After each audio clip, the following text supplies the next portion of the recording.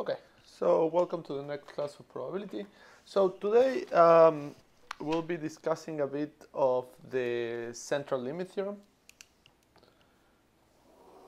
Okay, so central limit theorem, which is the next order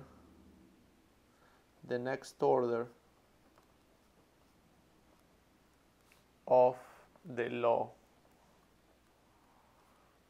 of large numbers. So next order approximation. Okay, but for this we're going to need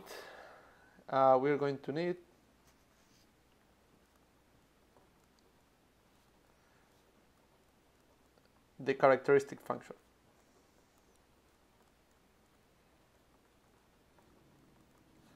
Function of a random variable. Okay, so before we had seen the generating function. Here we are going to consider x, a random variable, and phi of t is going to be the expectation of e to the I t x. Okay, so where e to the I t x is given by the cosine of tx plus I times the sine of tx. So okay, so why are we doing this? Because one of the points that we should note right away is that the norm of e to the I tx, okay, so this is just the imaginary part, okay, so this thing can always be interpreted as e of the cosine tx plus I, the expectation of the sine of tx. Okay, so what is the interesting thing about this is that we don't need to even ask x to have expectation for this to have expectation, because cosine and sine are both bounded functions. So cosine and sine are bounded functions, and this is the real part, and this is the complex, the imaginary part. Okay, so if you're not used to looking at something that looks like e to the I tx, just remember this is always cosine of tx plus I sine of tx, and one of the properties that this has is that if we take the norm of e to the I tx, this is equal to 1 for every t and x. Okay, so because this is bounded,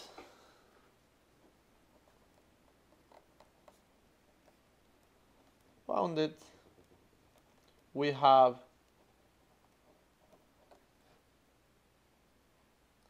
that phi of t is well defined for every t. For every t in R.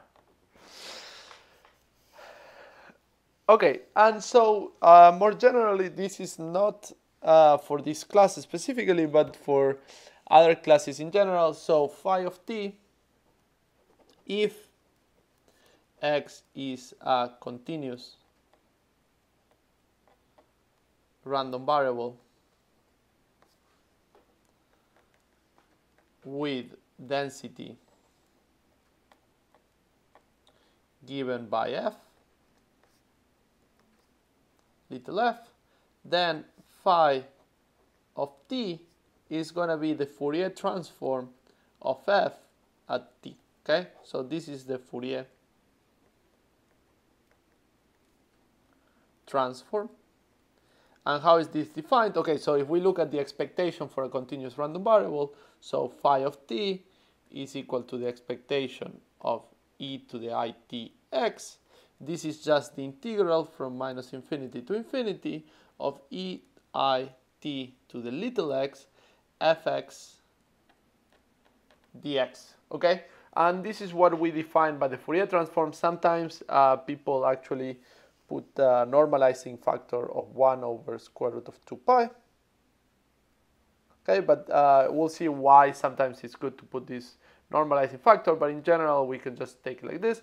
And this is the Fourier transform. Okay, so this is related to the Fourier series that you are used to seeing, and this encodes the whole information of the function f. Okay, and let's try to see in which way this is true.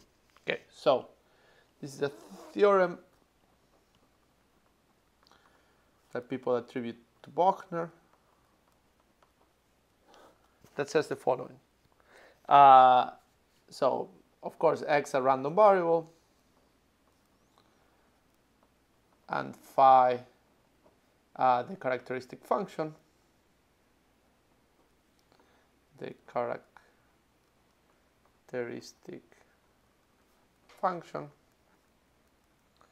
then a phi of 0 is equal to 1, and the modulus of phi of t is less or equal than 1 for every t. B, phi is uniformly continuous, and C, for values t1 through tn real and c1 through cn complex, we have that the sum from I, the sum in I and the sum in j of phi of ti minus tj times zi times cj conjugate is positive. X is a random variable and phi its characteristic function. Then A, B, and C, and the point of Bochner, the theorem of Bochner, is that this is if and only if. Okay, so a characteristic function, phi is a characteristic function of some random variable if and only if you satisfy A, B, and C. Okay, so this is if and only if. Okay, so we'll just go with the implication and not go back, but this is good for you to know in general. So the proof of implication this way. Let's start with A. So phi of 0 is equal to 1. So what is phi of 0? Phi of 0 is the expectation of e to the I0x, but e to the I0x is equal to 1. So this is the expectation of 1, and this is just equal to 1. Next, so what happens if we take the modulus of phi of t? This is the modulus of the expectation. This is the modulus of the expectation of e to the itx. But this is less or equal, and this is by Jensen's inequality. So Jensen's inequality works for convex functions. So taking the convex function outside is smaller than taking the convex function inside. So this is the expectation of e to the itx. But the norm of e to the itx is equal to 1 for every t and for every x. So this is equal to the expectation of 1, which is equal to 1. Okay, that's part A. Part B, that phi is uniformly continuous. So let's consider phi of t plus h minus phi of t. and take absolute value.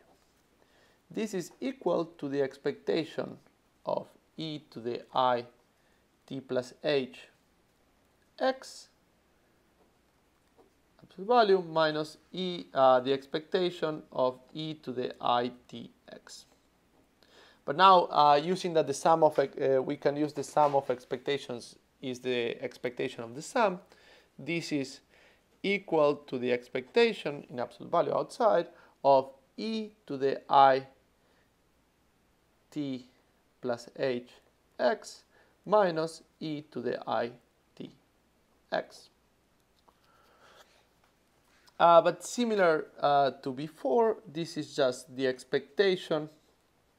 Okay, so now we can use the property of the exponential with respect to the sum to actually get that this is e to the I t x times e to the I h x minus 1 with the absolute values inside.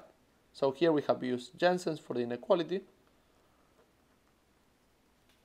So in particular, this is equal. So when we take the absolute values, the absolute value of itx is equal to 1. So absolute value of e to the itx is equal to 1. So in particular, the absolute value of the multiplication is the multiplication of the absolute values. So all of this is just less or equal than the expectation of e to the I h x minus 1. Okay, so the idea is that this here is a, okay, so this is a sequence of random variables. Okay, so these are random variables. And one of the things that we can show is that y of h is clearly converging to 0.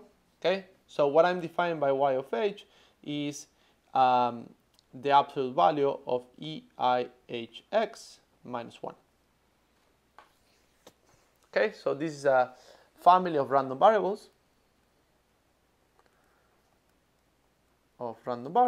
Such that y of h is converging at h converges to 0 to 0, and moreover y of h is bounded by 2 for every h. Okay, and so here this is a theorem we haven't actually covered in class. This is more of a real analysis theorem that tells you that we used it in one of the proofs before, so I'll just use it again. So this would be theorem, which would be Lebesgue dominated convergence.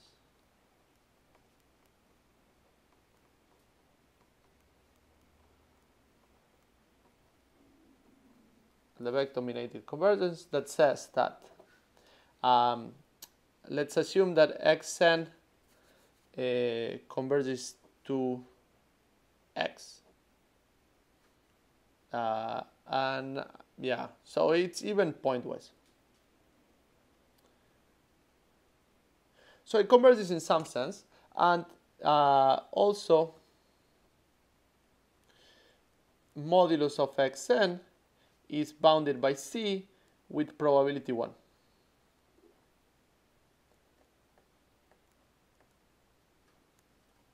Okay, then so let's even say in distribution.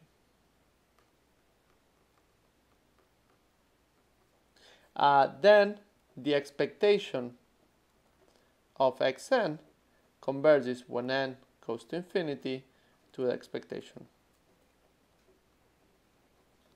of x. Okay, I'm not going to ask for this theorem. This is a bit more advanced than this class, but the idea is that showing that, so in general, just remark, in general, if xn converges to x, it does not imply that the expectation of xn converges to the expectation of x. Okay, So this is not true in general, and the way that you can okay, so there will be some examples of how you can check that this is not true in general, but the idea is that the Lebesgue dominated convergence says that if you have some extra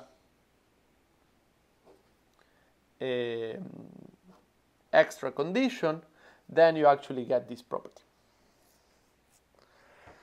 Okay, so in particular, what we have is that then phi of t plus h minus phi of t is less or equal that the expectation of yh, okay? And this is independent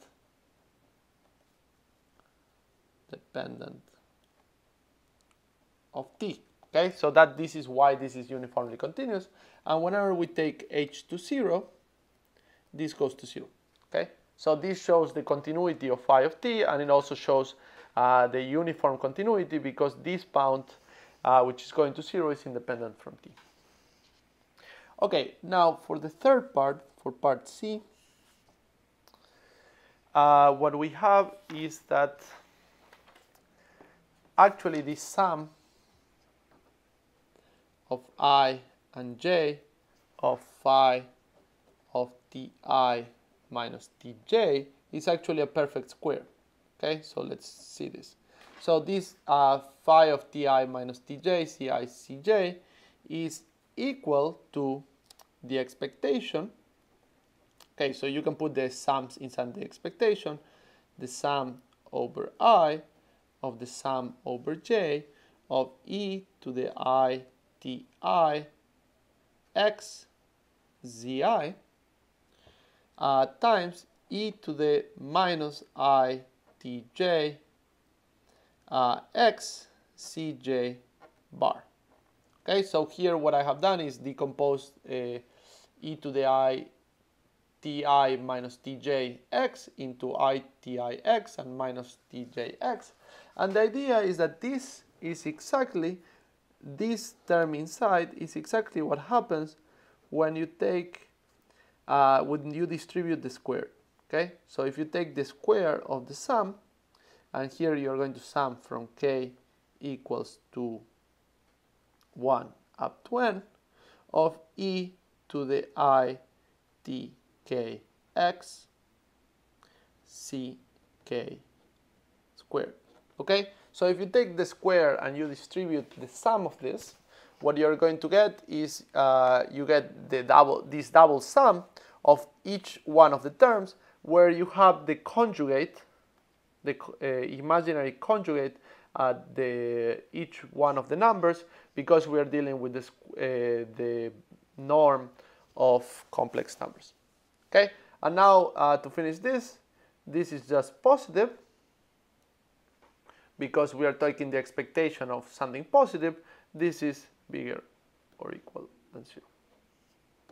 Okay, so a lot of these things are using the properties of the exponential, and that's the use of using this characteristic function, is that you have the properties of the exponential going around to help you out. All right, for the next thing, okay, and all right, so the typical result that we have been doing in this class is the following. Theorem. If x, y are independent,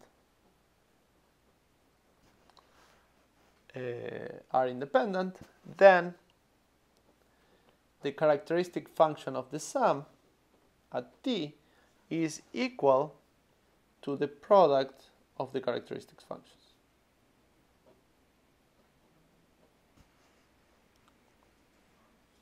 Okay, and what is the proof of this?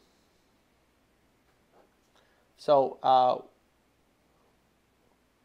the characteristic function of the sum is going to be the expectation of e to the I t x plus y.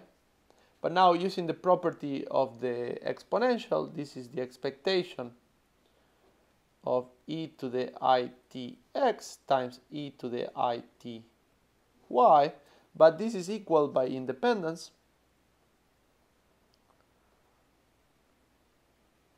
to the expectation of e to the itx times the expectation of e to the ity. So this is just equal to phi x at t times phi y at t. Okay, and this is phi of x plus y at t. Of course, this is the type of property that we are going to use when we are looking at the central limit theorem.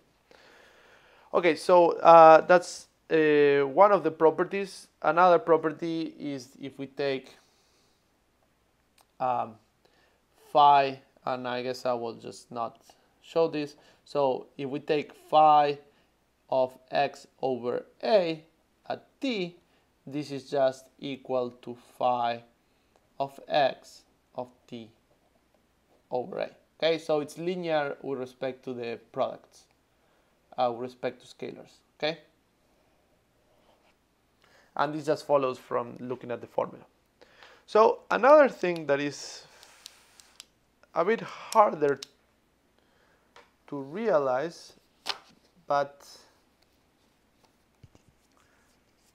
we sort of realize. The next thing that we are going to check is the following. So what happens when we differentiate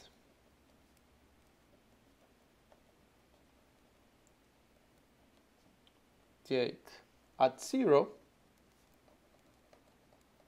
Okay, so what happens? So if we do phi prime of t, this is going to be equal to the expectation. Okay, so this is, I'm not going to justify, but the idea is that you can justify it by using like Lebesgue dominated convergence theorems and these kind of things. This is the expectation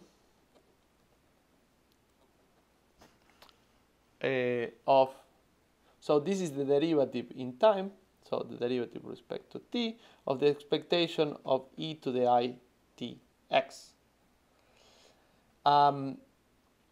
Okay, but if we differentiate with respect to t, okay, and so if we write it in terms, so this is the derivative with respect to t of e to the itx f of x dx. Now if we differentiate with respect to t, this is just going to be I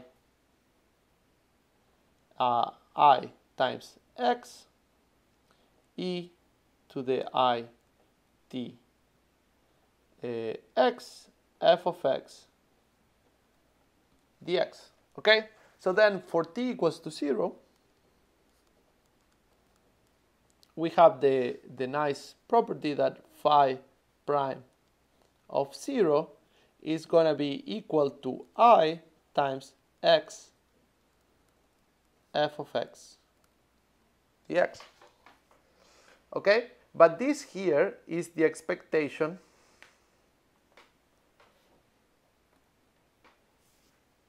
of x. Okay, so phi prime of 0 is just equal to the expectation I times the expectation of x. So similarly,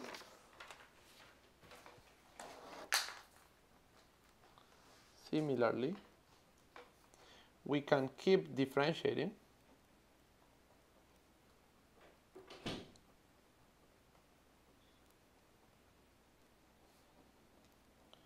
to obtain the kth derivative of phi at t is I to the k x to the k e to the itx f of x dx. But this thing here, when we take phi k at 0, is just equal to I to the k x to the k f of x dx. So in particular, this here is the expectation of x to the k. And okay, so whenever we differentiate, what we realize is that this function here is bounded as long as, okay, so this has unit 1. So phi is k times differentiable with bounded derivatives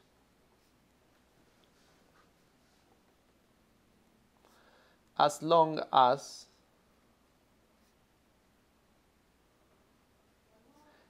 the expectation of x to the k, so in absolute value, let's say, the expectation of x to the k is less than infinity. Okay, so we can justify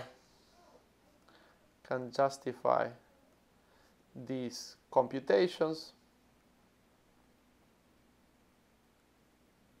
by Lebesgue-dominated convergence theorem.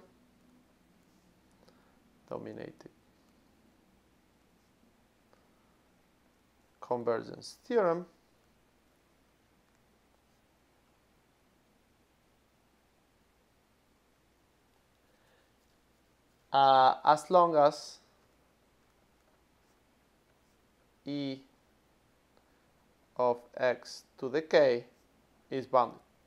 Okay, so we have k derivatives. We counted k derivatives that are bounded as long as we have the kth moment bounded. Okay, so this is what's the kth moment.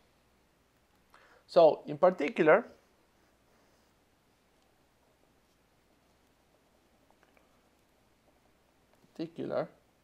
if so this is now by doing a Taylor expansion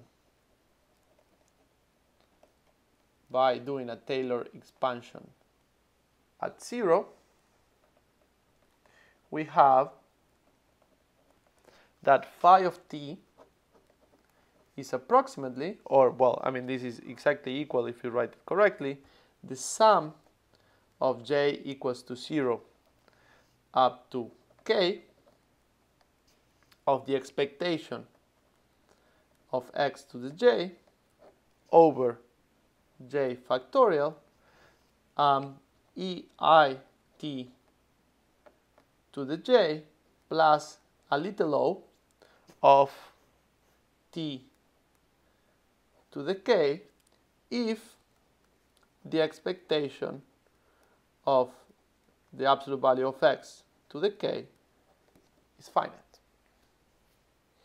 Okay, so this is by doing a Taylor expansion around 0. So if we have this implies that phi is in ck.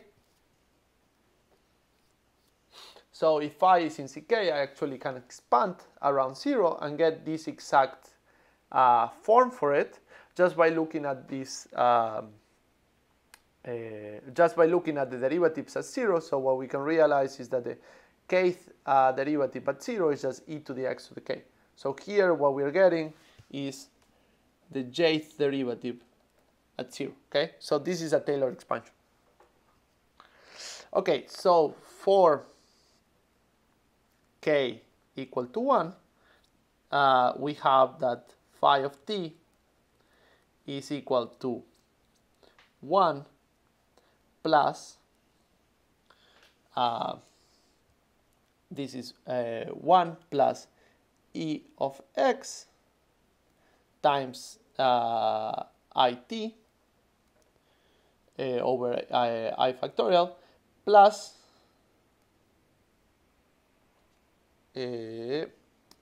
little o of t.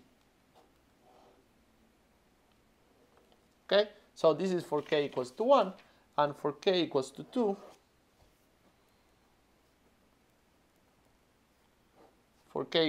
what we have is that phi of t is equal to 1 plus expectation of x times it plus the expectation of x squared times it squared over 2. Okay, so this is minus plus little o of t squared. So this ends up being minus expectation of x squared times t squared plus little o of t. Okay, so these are the two explicit expressions that we are going to look at. So in general, I mean, it depends how the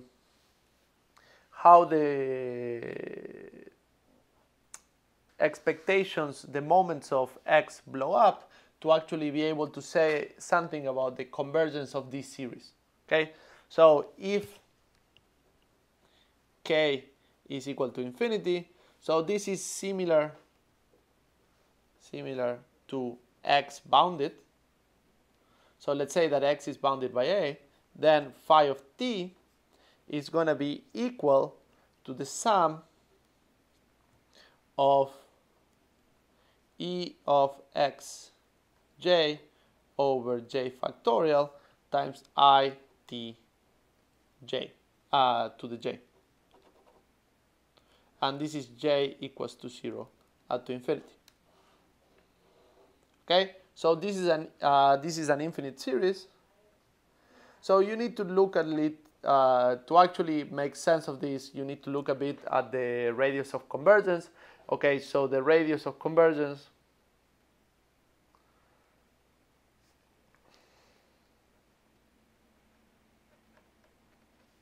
r is bigger or equal than 1 over a. So what am I trying to say here? So this is when we consider phi. So this is for complex variables. So you need to start looking at this phi as something that is going from C to C. And so the radius of convergence has to do with, so if I'm taking a Taylor expansion around 0, it has to do with the biggest circle in which I can claim that this is absolutely convergent. Okay? So radius of convergence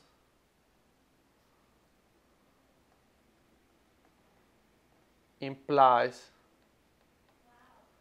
the series is absolutely convergent.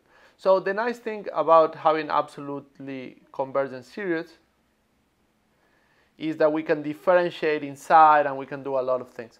So yeah, this will be further on when you start looking at complex variables, but the idea is that you can actually start considering these phi of t as complex variables, and then whatever trick you will learn from complex variables in terms of integration of them, you can actually use them for this thing. And that's one of the main points of the Fourier transform, is that you can actually use different techniques at once. Okay, so what are the examples?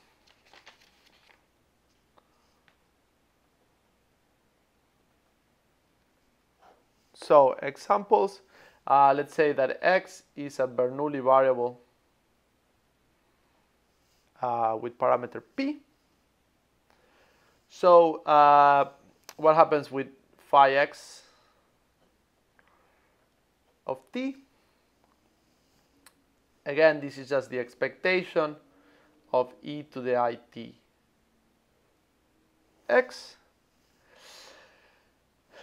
Okay, but if we're going to write everything down, this is going to be the expectation of cosine tx plus I times the expectation of sine tx. But the expectation of cosine tx, so the idea is that x is a Bernoulli variable with value p, so this is equal to 1 minus p plus p times the cosine of t. This is for this first term, and this is plus I sine of t times p. Okay, so and sign vanishes when x is equal to 0, so this part is equal to 0, and so we can rewrite this as just 1 minus p plus p times e to the it.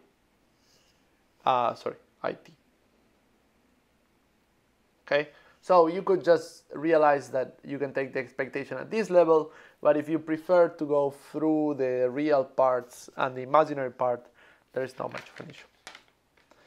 Okay, so how about for binomial distributions? So let's say x is binomial with parameters n and p. Okay, so what is phi of x? So the first thing that we know to realize is that then x can be written as the sum from I equals to 1 up to n of yi, where yi is distributed with Bernoulli random variable of parameter p, and yi are independent and identically distributed. So phi of x is equal to the fam phi of yi, but what we have said before is that the theorem that we had said, if we have independent random variables, the characteristic function of the sum is the product of the characteristic functions. So this is equal to phi of y1, or just phi of y, at t to the n. But phi of y is what we calculated just before, which is 1 minus p plus p e to the it. So this is 1 minus p plus p times e to the it to the n. Okay, this one I can agree with you, it's not that enlightening that this is the characteristic function. But let's keep going a bit more, and these ones will start becoming a bit better. So let's say that x is exponential with parameter lambda. So then we need to take phi of x at t. Again, this is the expectation of e to the itx, but this is just equal to the integral from 0 to infinity of e to the itx times the density function for the exponential, which is lambda e to the minus lambda x dx.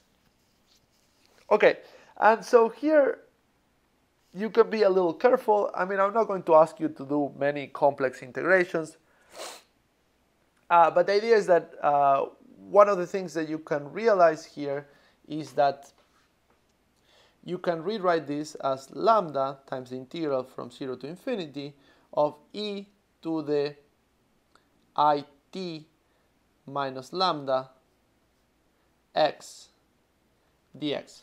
Okay, so the derivative in x, so these things are fixed. So in particular, we know exactly what the integral of this function is. So the integral of this is going to be equal to lambda times e to the it minus lambda x over it minus lambda, evaluated,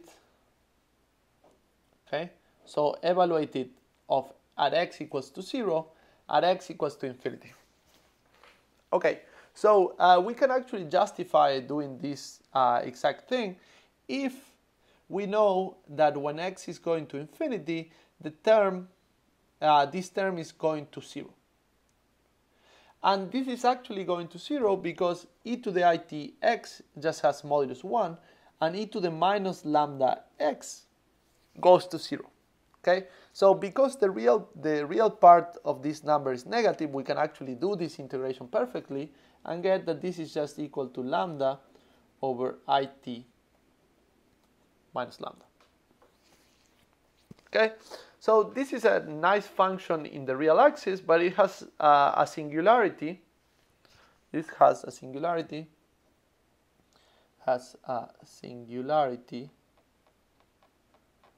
At t equals to minus I lambda. Okay, so let me try to show you something of complex variables. So we are in the complex plane. So this is the real part of a number, and this is the imaginary axis. So minus I lambda would be a point around here. And so what we're saying is that this function explodes around minus I lambda. Okay, so the function phi of t is actually defined, so phi of t is defined everywhere except minus I lambda. Okay, so we actually have a function which is defined for everywhere in C except I lambda. So, but one of the things that I am trying to say here is that this gives you a radius of convergence. So a function, a complex function which is differentiable in the complex plane will have a radius of convergence of its sum of its Taylor polynomial in the biggest disk without singularities. Okay, so this is the biggest disk without singularities. So the biggest disk without singularities is this, and this R is the radius of convergence. Okay. Anyways, so this is a complex function which can be thought of it in the whole complex plane, and yeah, this is where things start like mixing up with other stuff. But the idea is that you should not only look at this phi of t only in the real plane. We are going to use it only in the real plane, but you should start considering it as a function that is defined everywhere, and it could have some singularities somewhere. Okay, it's just a comment for people that are really interested to understand how to do this thing. Okay, so next we'll go to the most important example, so the normal distribution. So this is the most important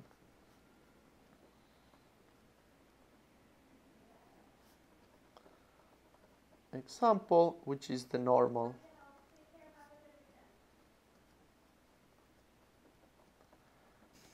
distribution. And okay, so what is phi of t?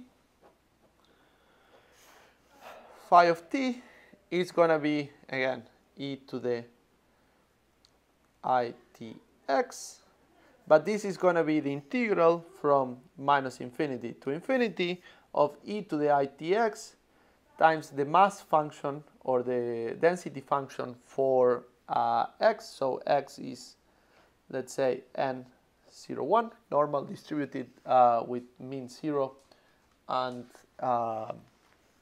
variance 1.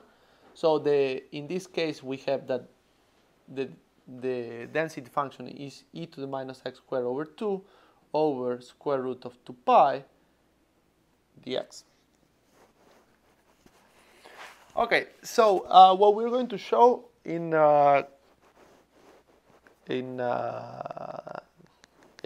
so we're going to show it in two different ways. So that this is actually equal to e to the minus t squared over 2. Okay, so then what we are going to realize is that this function is the same as this function. Okay, so up to the normalizing constant, so here we are only missing 1 over square root of 2 pi, which is what I said at the beginning of the class, that this is a normalizing constant that you could put. So this is the expectation of 1 over square root of 2 pi. So if we put the 1 over square root of 2 pi in front, what we get is that the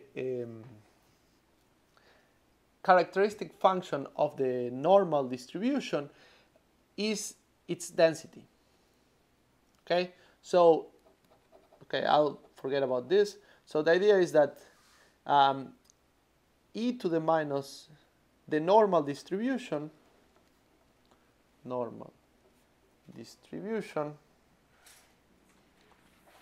is the unique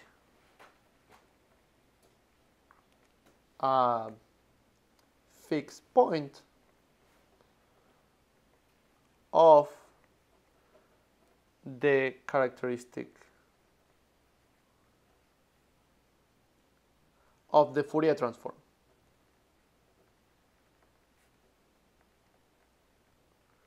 Okay, and this is one of the main points of the Gaussian. Okay, so the normal distribution or Gaussian is the unique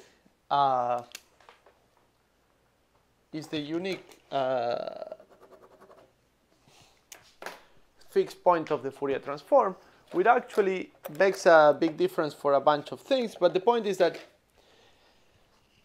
it's really characterized by this simple thing, so it has some special properties just because of this. Okay, so how do we show this? Okay, so how do we show this? Okay, there is a couple of ways. So one way is, let's consider extending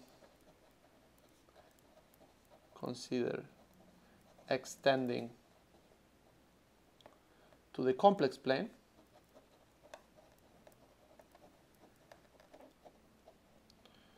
And we consider phi of it. So if we consider phi of it, this is 1 over square root of 2 pi, the integral from minus infinity to infinity of e to the,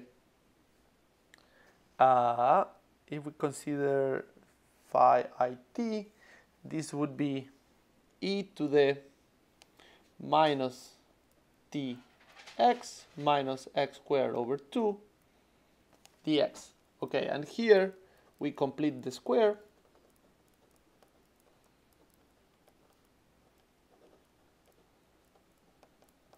To notice that we do 1 over square root of 2 pi, the integral from minus infinity to infinity, if we complete the square, this is e to the minus x plus t squared over 2 dx, and then times, and I can put it on top, in front here, e to the minus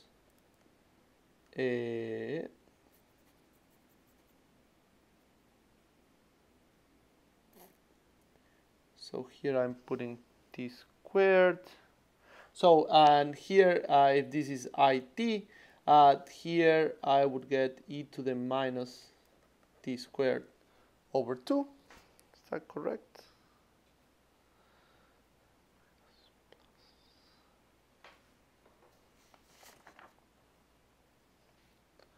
Well, it depends where I put the I and t. Here.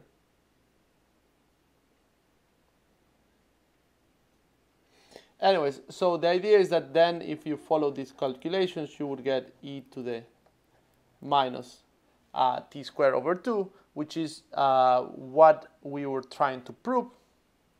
And we actually extend it to the complex plane. But the one that is a bit more followable than that idea is the following. What happens if we take the derivative in t? So what happens if we take phi prime of t? Phi prime of t is going to be the derivative with respect to t of 1 over square root of 2 pi of the integral of e to the itx e to the minus x squared over 2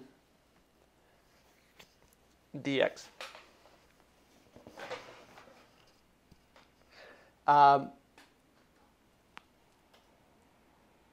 But the idea is that, okay, sorry. So here you get e to the t squared. Anyways, that's fine. So the derivative with respect to t of e to the itx, e to the minus x squared dx. Again, if we can take this differentiation inside, and this can be done by the Lebesgue-dominated convergence theorem, this is equal to 1 over the square root of 2 pi of I x e to the it x e to the minus x squared over 2 dx.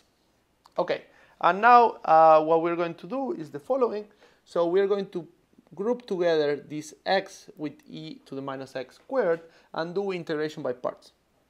Okay, so this is equal to the I times square root of 2 pi of the integral of e to the itx times x e to the minus x squared over 2 dx. Okay, and so what we're going to do now is integration by parts. So what we're consider is that this is du dx, and this thing here is v. It's a function v of x, and this is du dx at x.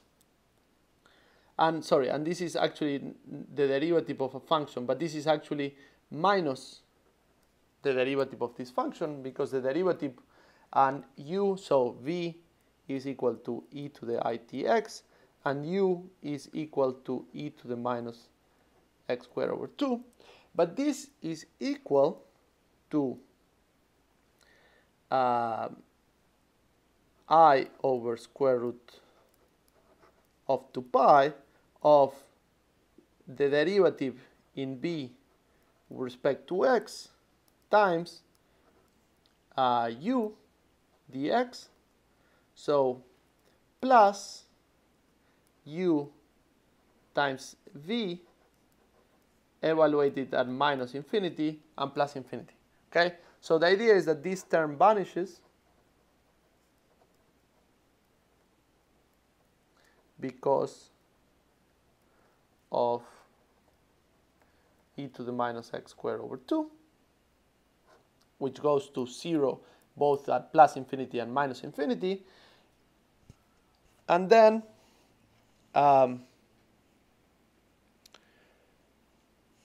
what we have here is that here dB of dx is equal to it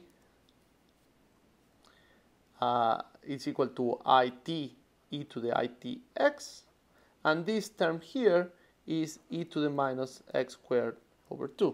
So if we put everything together, this is going to be equal to I times I is equal to minus 1. So this is minus t over the square root of 2 pi of the integral from minus infinity to infinity of e to the itx e to the minus x squared over 2 dx.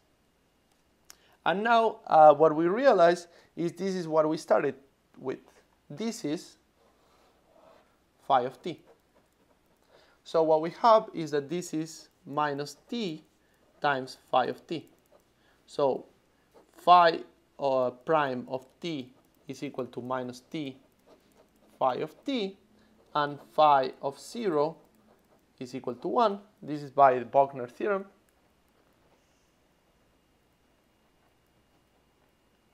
Okay, then phi of t has to be equal to e to the minus t squared over 2. So how do you do this?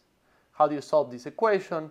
This is phi prime over phi is equal to t. So then this is equal to the logarithm of phi prime is equal to t. So then integrating between 0 and an arbitrary t, we get that this is the log of phi of t minus the log of phi of 0, which is equal to 0, is equal to t squared over 2.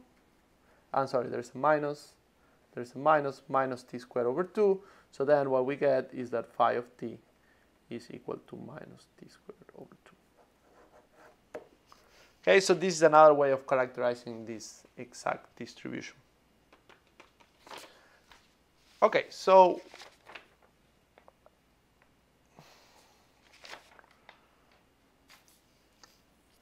why have we cared about so much about the generating function and the characteristic function?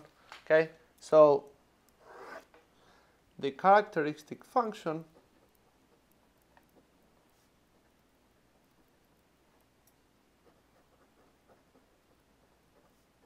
encodes all the information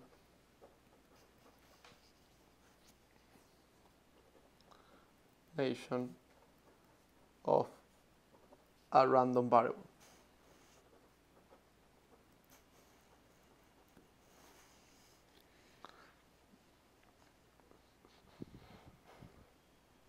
Okay, so let's do a theorem that we're now going to prove, and this would be an inversion, which says that if x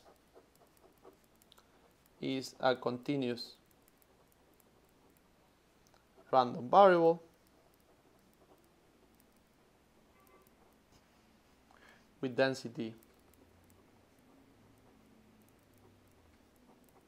f, then f of x, which is equal to 1 over 2 pi, the integral from minus infinity to infinity of e to the minus tx phi of t dx.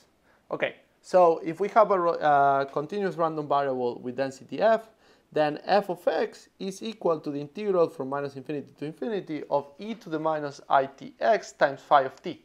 Okay, so then we can recover, so the remark, or the idea is, we can recover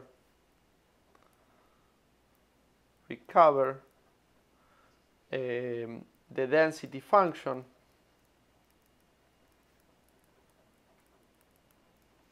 out of phi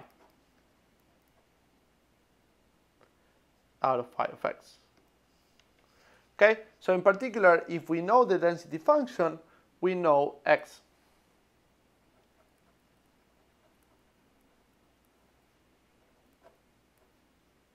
If we know phi of x, we know x. Okay, so this is a slightly weird formula, but the idea is that you can actually, there is a one-to-one correspondence between the characteristic functions and the f's and the densities for random variables. So the next thing, which is related to how we're going to use this with the limit theorems that we've been looking at, is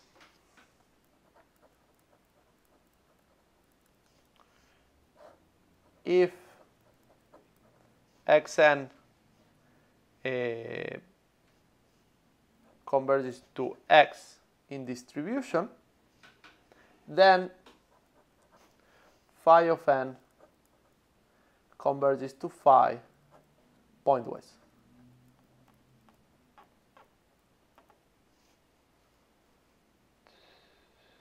Okay, and conversely, if the limit when n goes to infinity of phi of n of t equals to phi of t exists, and phi is continuous at t equals to 0, then there exists x, a random variable,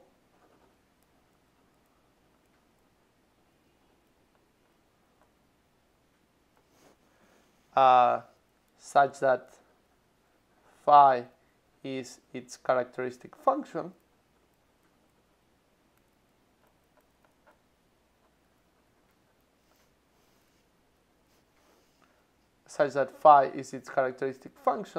and xn converges in distribution to x. Okay, so convergence in distribution of xn is equivalent to this, is almost equivalent to this pointwise convergence of their characteristic functions. Okay, so then what we can do is we can use, I'm not going to give a proof of this theorem, we can use this theorem to get proofs, to get a simple proof of the law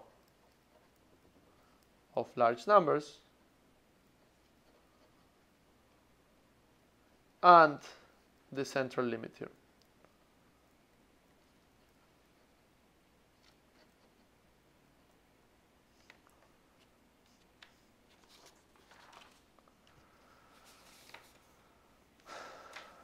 Okay, so let's start with the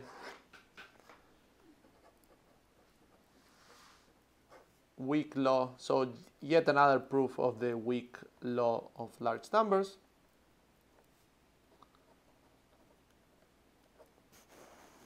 Okay, so we are going to assume that xi are all distributed like x, which are independent and identically distributed,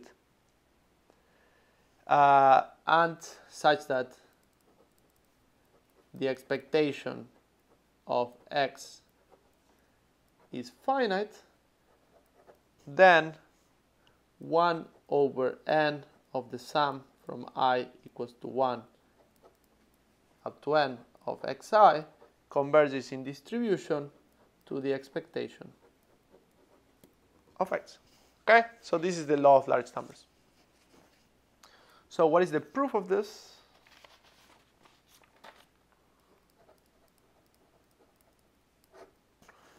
The proof of this is we're going to take the generating function of this. So we're going to take the generating function of 1 over n sum I equals to 1 up to n of xi at t. But this is just equal to phi of t over n of the sum of xi. Okay, so this is just if we take 1 over, if we take a constant times a random variable, the generating function is the same generating function at the constant multiplied by t. And then what we're going to use is that xi are independent, so by independence, this is equal to, by independence, we have that the generating function of the sum is the product of the generating functions. So this is phi of x t over n to the n. Okay? But one of the things that we have said is that for k equals to 1, so if expectation of x is finite, then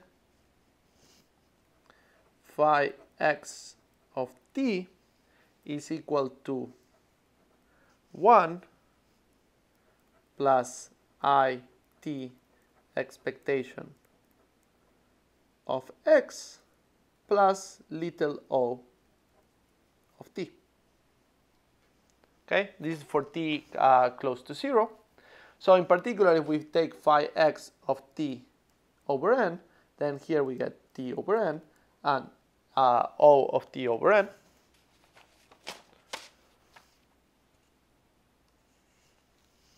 So for a fixed t, what we can have is, if we look at phi x t over n to the n, this is just going to be equal to 1 plus I t over n of the expectation of x plus little o of t over n to the n.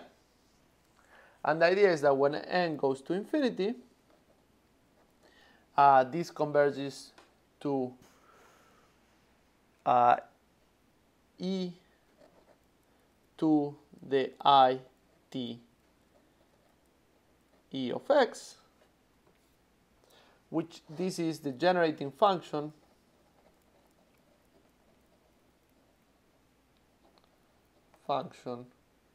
of the constant random variable e of x. Okay, so here, just to remind you how to take this limit n to infinity. Okay, so this finishes the proof. Okay, so this is a pretty simple proof of how to do it. So you look at the behavior of the generating function around 0. You actually write down what the behavior has to do. Then you take the nth power, and then you look at the you actually look at what the limit is, and then you guess what is going to be the random variable out of this limit. Okay, so just a reminder, how do we do these limits? So the limit when n goes to infinity of 1 plus a t over n to the n is equal to e to the at. Okay, and so here there is a slight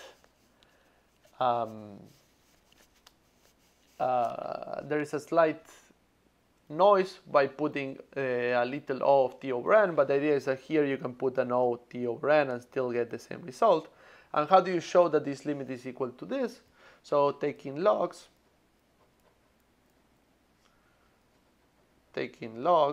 what we get is that we need to look at the limit when n goes to infinity of n times the log of 1 plus at over n is equal to a times t.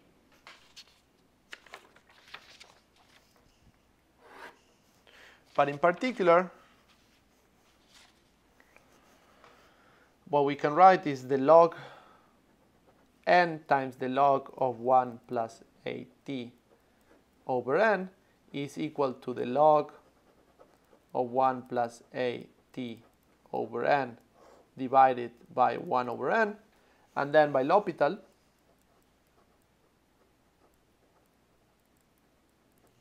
so by L'Hopital rule, we can differentiate with respect to n on top and bottom to get that this is equal to 1 over 1 plus at divided by n, and then here we would get minus at divided by n squared over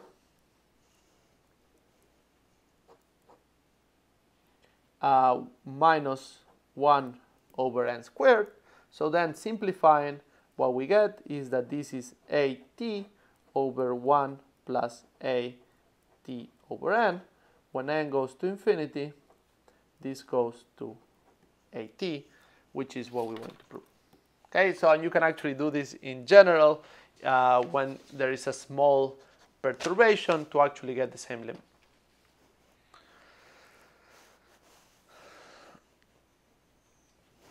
All right, you can do this by a sandwich theorem to prove the general thing.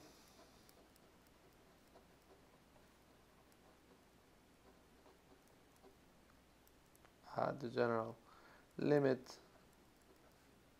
use a sandwich version. Okay, so the idea is that you can treat this as a small perturbation of this, so you can actually bound it plus epsilon at over n, where epsilon is arbitrarily small. Okay, so we're going to finish this class with the central limit theorem. So what is the next order of asymptotics?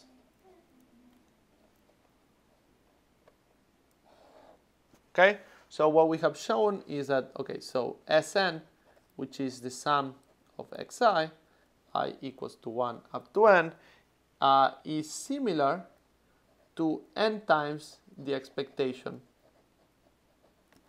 of x. But now, what happens if we take Sn minus n times the expectation of x?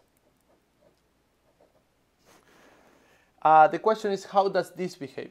Okay, and so one guess would be that this behaves like n itself again, and so then I would have to divide by n to get something. But in fact, this is not quite the case, and what we can say is that this guy behaves like square root of n.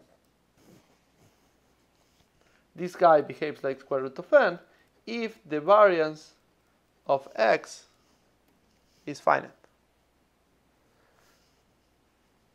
Okay, so the first order is to say that Sn is behaving like n times e to the x, which is the law of large numbers. Okay, so this is law of large numbers.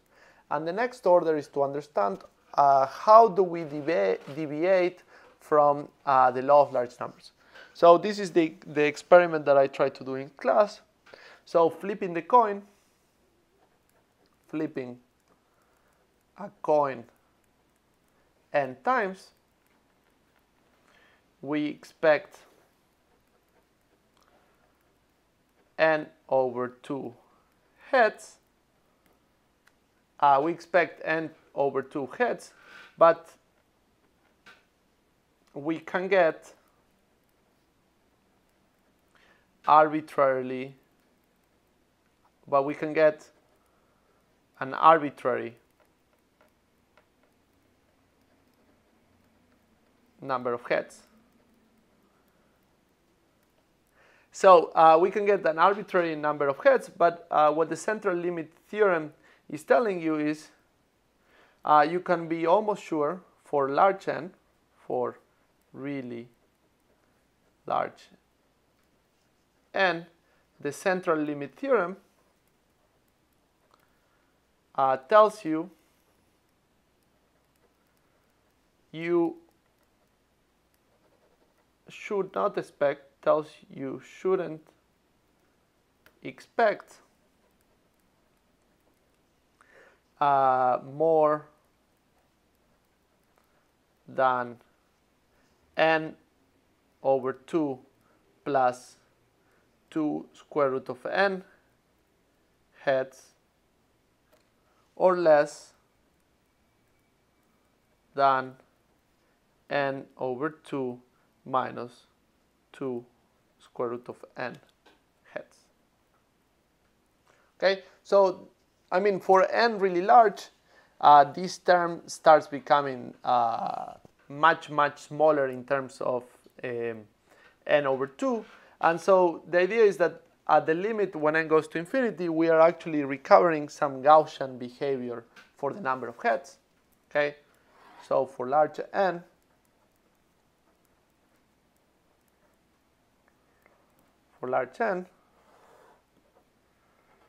here we get the number of heads. Okay, so this is 0 number of heads. If this is n over 2 and this is n, the idea is that the behavior here is going to be, okay, and the thing, this becomes 0 and 0, and this size of the change of concavity to convexity is, so this point here is n over 2 plus square root of n, and the point here is n over 2 minus square root of n. Okay, and the constants need to be adjusted a bit, but the idea is that if in the first class I had the patience to actually make you flip the coin enough times, what we would actually have seen is this Gaussian curve that behaves in this way. So the catch is you need n to be large. Okay, so what is the theorem? So anyways, if you want to play with a friend and you have a lot of patience, tell him, okay, I bet you that out of flipping a coin, we are going to land in this interval. You have a way bigger chance of winning than your friend. So that's probably a good idea to actually try to make this bet if you get a chance. So theorem, let's say central limit theorem. So let's say that xi is distributed x, and they are identically distributed and independent, such that the expectation of x, let's say, is equal to mu, and the variance of x is equal to sigma squared, then Sn minus n times mu over the square root of n sigma squared is converging in distribution to the normal with 0, 1. Okay, so one of the things I should talk about, remark here, is that this is universal.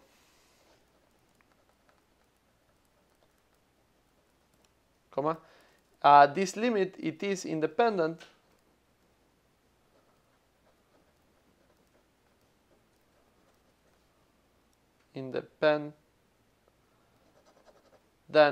of x beyond the mu and sigma squared. Okay, so it depends of the mean and the variance. So in particular, it doesn't matter what process we're taking.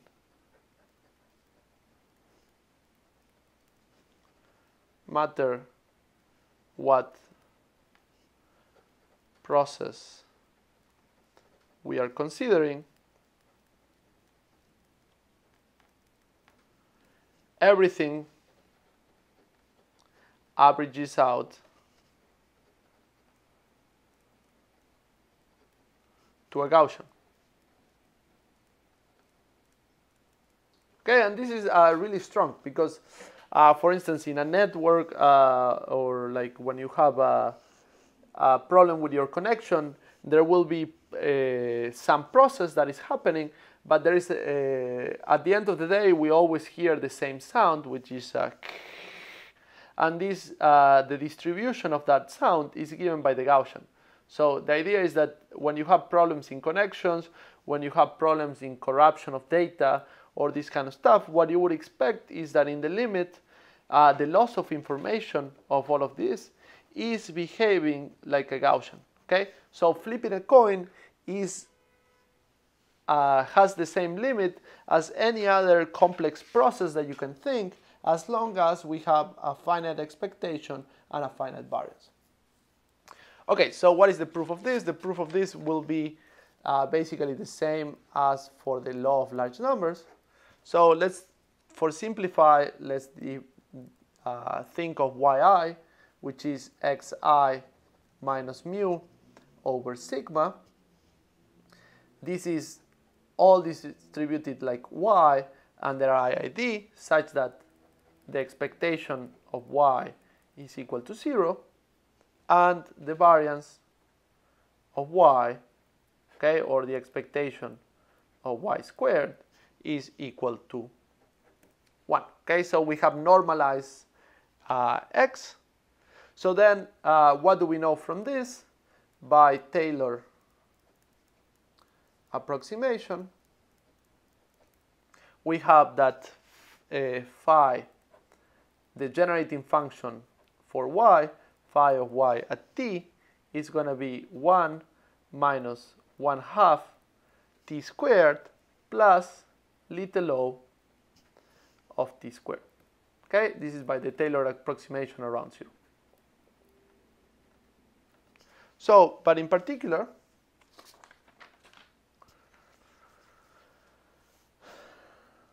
now what we want to look is, if we want to look at 1 over square root of n sigma squared of the sum of xi, I equals to 1 up to n minus n times mu, this is just equal to 1 over square root of n of the sum from I equals to 1 up to n of yi.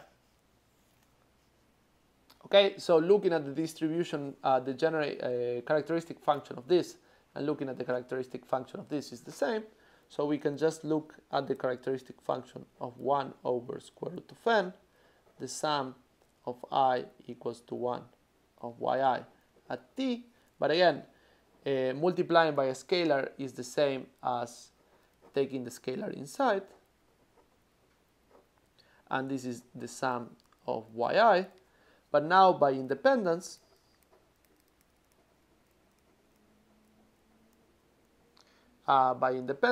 this is going to be equal to 5 y at t over square root of n, everything to the n. But now this is just equal, by the Taylor approximation, of 1 minus 1/2 of t squared over n plus little o of t squared over n to the n. And this is for every t small. But when we take n to infinity, so the same proof as for the law of large numbers, when we take this limit, this is just equal to e to the minus t squared over 2. But this is the generating function, which is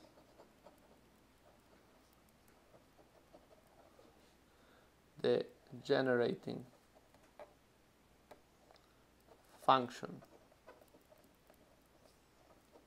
of a normal with zero variance and with zero mean and unit variance. So in particular, what we have is that 1 over square root of n sigma squared of the sum of xi minus n times mu converges in distribution to a normal with zero mean and unit variance. Okay, and this is it for this class.